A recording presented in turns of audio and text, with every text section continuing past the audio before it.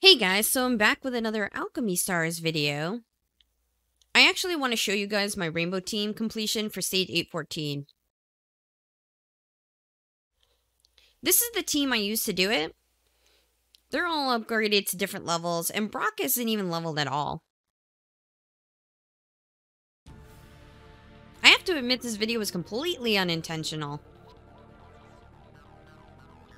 I was actually working on collecting game footage for another guide video that I'm working on, that I plan to be posting this week. So make sure you stay tuned for that, and subscribe to my channel if you're not, so you get notified for when I post guides and other content. So anyway, the guide video I'm working on, I needed to do a stage to recreate a certain scenario that happens when using a rainbow team.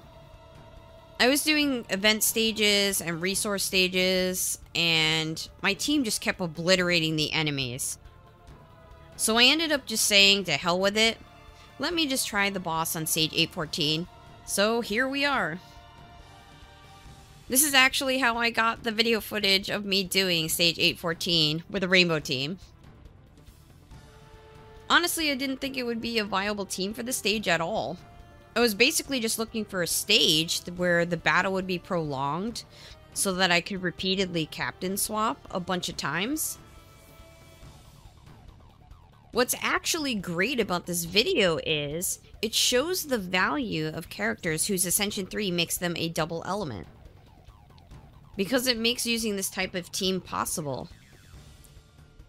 It basically made me not have to captain swap as much as I would have if my units weren't Ascension 3 or double element. It also helps that Sharon and Granru have Forest as their second element to work alongside Hero. Then again, I did put effort into creating the team to make sure it was as viable as possible to properly represent what a rainbow team is and what it can do.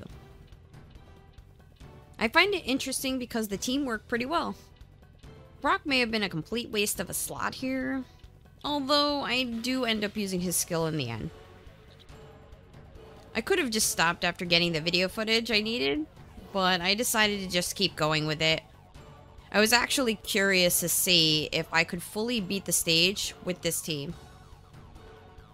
I mean, some of my units aren't even leveled up, and I don't have a healer on the team either. But I went so far with the battle, I figure why not just keep going. But honestly, this is great video footage because you can see the value of Ascension 3 units that have a double element. It makes a rainbow style team quite viable. And yeah, I know, I brought it down to one turn. But I wasn't planning on beating the stage to begin with.